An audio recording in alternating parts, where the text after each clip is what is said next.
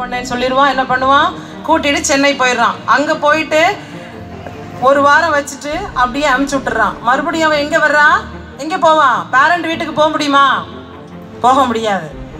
நேராக மகளிர் போலீஸ் ஸ்டேஷனுக்கு வர்றா. இந்த மாதிரி நான் செல்ஃபோன் அதிகமாக பேசினேன், இந்த மாதிரி சென்னைக்கு கூட்டிகிட்டு போனால் ஒரு வாரம் என்னுடைய செயின் அடகு வச்சோம். எல்லா கேஸுமே இப்படி தான். செயின் அடகு வச்சோம், கம்மல் அடகு வச்சோம், சாப்பிட்டோம், காசு தீர்ந்து போச்சு, என்னை விட்டுட்டு போயிட்டான், நான் ஸ்டேஷன் வந்துட்டேன். ஸோ அது எதுக்கான காரணம்னா செல்ஃபோன் அதிகமாக பயன்படுத்துறதுனால. இன்னும் குழந்தைங்களுக்கு எதிராக நிறைய குற்றங்கள். சைல்டு மேரேஜ் சொல்லுவாங்க.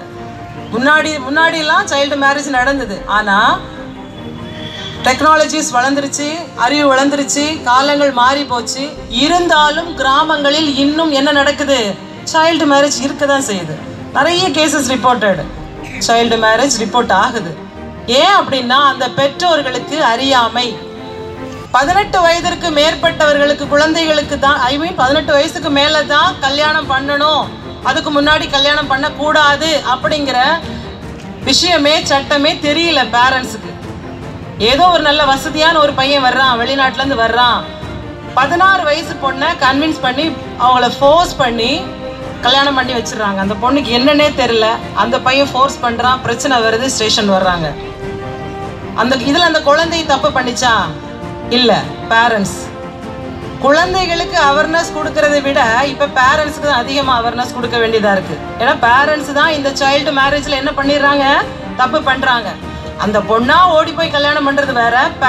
ஸ்கூலில் நிறைய அவேர்னஸ் கொடுக்குறாங்க, ஃபோன் நம்பர்ஸ் வாங்கிடுறாங்க, பேரண்ட்ஸ் நம்பர் வாங்குறாங்க, வீட்டில் அவேர்னஸ் கொடுக்குறோம், யார் கூப்பிட்டாலும் போகக்கூடாது, சாக்லேட் தந்தால் போகக்கூடாது, இப்படி எல்லாமே நம்ம கரெக்டாக இருந்தாலும் சைல்டு கிட்னாப்பிங் நடக்குது. எடுத்துகிட்டு போய் பசங்க என்ன பண்ணிடுறாங்க, போயிட்டேன் அவங்க என்னை கிட்னாப் பண்ணிட்டு போய் பிச்சை எடுக்க வைக்கிறாங்க. குழந்தைகளிடம் அதிக நேரம் செலவிடுங்கள். நிறைய பேர் இதில் ஒர்க்கிங் உமன்ஸ், ஒர்க்கிங் மென்னுங்க இருப்பாங்க. ஆகிட்டாலும் பரவாயில்லம்மா, அடுத்த எக்ஸாமில் நீ பாஸ் பண்ணு, என்கரேஜிங்.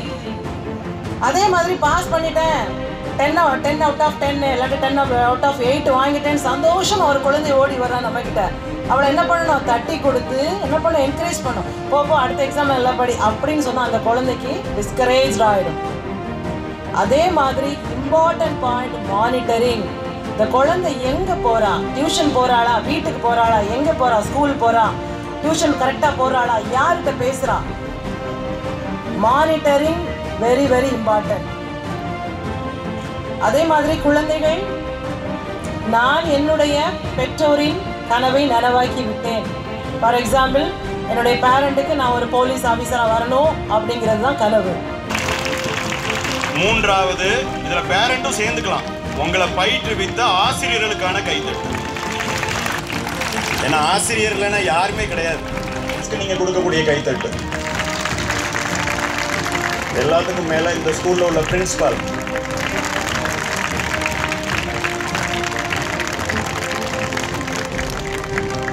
வந்து அந்த ஆனுவல் ரிப்போர்ட்லாம் வாசிக்கும் போதெல்லாம் நான் வந்து நிறைய எக்ஸ்பெக்ட் பண்ணிட்டு இருக்கிறது என்ன அப்படின்னா, ஆடியன்ஸ் சைடில் இருந்து நிறைய கைத்தட்டு எதிர்பார்த்துக்கிட்டே இருப்போம். ஏன்னா அது எங்களுடைய will it be utilized? No. I always correlate this pen into our knowledge. I always correlate the pen into knowledge. The knowledge has to be used as and when required. நாங்கள் கிளாஸில் வந்து நோடேட் அப்படின்னு சொன்னோன்னா இம்மிடியேட்டாக எல்லாருடைய மைண்ட்லேயும் போகிறது வந்து பென் எங்கே இருக்குது அப்படின்னு சொல்லிட்டு. Just like that, whenever the question is asked for you, you have to take something from your brain, that is knowledge, for the appropriate answer, and again it has to get back to your brain.